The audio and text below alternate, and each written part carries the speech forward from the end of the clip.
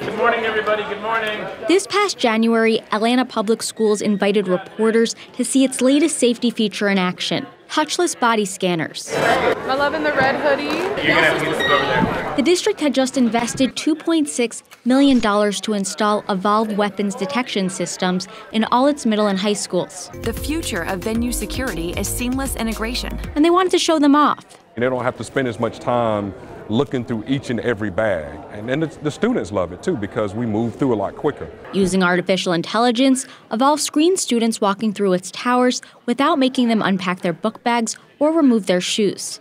And students are searched only if a sensor is triggered and the light turns red. They know that they're safe from all kinds of threats, guns and bombs and knives and bad people. That's Evolve's CEO, making the rounds to multiple networks in 2021 and 2022 to describe the new product. But the magic is in our threat detection software that allows us to find any kind of concealed weapon. The problem? Evolve does not detect, quote, any kind of concealed weapon. A 2021 field test in Ohio revealed safety flaws, including a micro-compact pistol not being flagged on 2 walkthroughs, and multiple knives of different types and kinds going undetected in 10 of 24 walkthroughs. 1 year after that field test, a knife got through an Evolve weapons detection system in Utica, New York, and a student was stabbed multiple times. Following the incident, the interim superintendent pushed the Utica Board of Education to remove the system altogether. It's not a reliable system for detecting knives and is not adequate or practical for school use. Atlanta News First Investigate shared these findings with APS parents and students. What would you think a weapon detection system would detect? Guns, knives, anything that can harm students. Who were surprised and disappointed. Oh my gosh, that's horrible. That's not a weapon detection system, in my opinion. It should detect everything, and if it does not, then it clearly is not a weapon detection system. The first of its kind free-flow weapons detection system. Evolve does not dispute the results of the 2021 field test, but its education director says the system has undergone extensive upgrades since that time. So does that mean that Evolve can now detect knives more consistently? I don't know if I'm comfortable answering that without a technology background. Like I said, I'm really more the education person. I do know that we're constantly working to be better at detecting all types of weapons. But is it safe to say that Evolve cannot detect any and all weapons?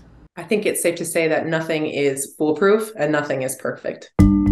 So, did Evolve make APS aware of the field test before the APS Board of Education approved the product? An APS spokesperson said no. And did Evolve disclose that its weapons detection system does not detect all knives?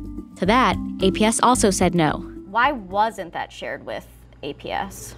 Again, I wasn't involved personally in that deal. I'm not comfortable speaking to it. What I can say is that we try to be absolutely transparent with our customers. Despite Evolve's limitations, an APS spokesperson insists that it's been, quote, pleased with the addition of the Evolve weapons detection systems, adding that it served as an aid and a deterrent in our safety protocols. We did find it alarming. Connor Healy works for a security and surveillance research group called IPVM, and he says Evolve's problems go beyond the field test. He points to the company recently changing its marketing language from weapons-free zones to safer zones. I think that change in marketing tells you that there have been some misconceptions widely about what exactly this technology does, and the company was not forthcoming about them. All in favor?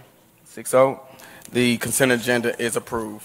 In March, the DeKalb County Board of Education approved a 4-year, $8 million contract with Evolve to put the weapons detection system in all its middle and high schools. A DCSD spokesperson told Atlanta News First that the district is aware of the system's limitations, but chose Evolve, quote, because of its weapons detection abilities, overall cost effectiveness, and ease of use by school personnel with minimal training. Good job. You're good to go. At the end of the day, district leaders are investing this money to make schools safer. But will these high-tech efforts actually protect your children? Does Evolve make you feel safer?